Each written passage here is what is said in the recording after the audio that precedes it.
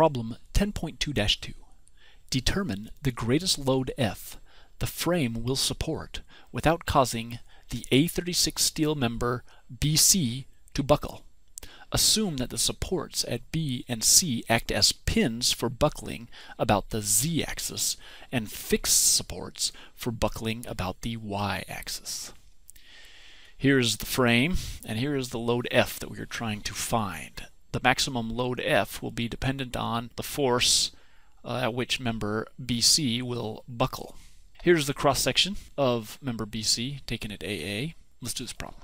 So in solving this problem, we're going to look at buckling about the Z-axis, in which the member is pinned, and buckling about the Y-axis, which we're told is the member is going to behave as fixed. So first let's consider buckling about the Z-axis. Since we're looking at buckling about the Z-axis, we need to get our moment of inertia of the cross-section about the Z-axis. Our base dimension will be the dimension parallel to the neutral axis, the Z-axis, which is 15 millimeters, and our height dimension will be 25 millimeters, and that gives us the moment of inertia shown. So we were told for bending about the Z-axis, the member will behave as a pinned member, and that means our K value is going to be equal to 1.0. We were told in the problem that the member is made of A36 steel, so that gives us a modulus of elasticity of 200 times 10 to the 9th pascals. The length of member BC is just the square root of the sum of the squares. It comes out to be 1 meter. And now, solving for our critical buckling load using Euler's equation and inputting all of the variables from above, we get a value for our load in the member BC that will cause buckling about the Z-axis. Now that's not necessarily our answer though. We need to now check buckling about the Y-axis.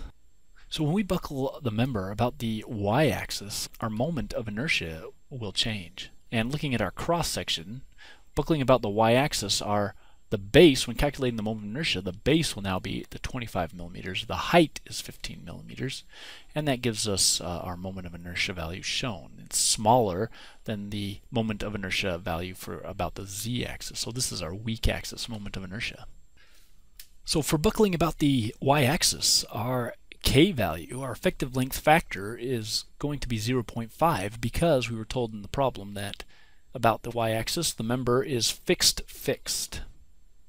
And the associated K value is 0.5. So substituting in this information into our critical buckling load equation, we get that a buckling load of 55,517 newtons is necessary to buckle the member about the Y-axis. So it looks like buckling about the Z-axis controls. So now we know what the load is that we can put on member BC. It's 38.6 kilonewtons.